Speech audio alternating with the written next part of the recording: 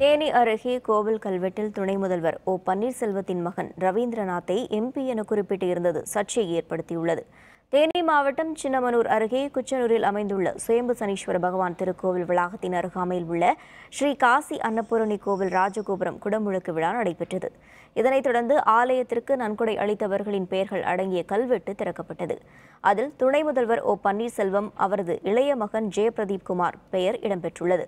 மேலும் தேனி நாடாளுமன்ற உறுப்பினர் ஓ.பி. ரவீந்திரநாத் குமார் என பன்னீர்செல்வத்தின் மூத்த மகன் பெயர் பதிக்கப்பட்டிருந்தது. இது பெரும் சர்ச்சையை ஏற்படுத்தியுள்ளது.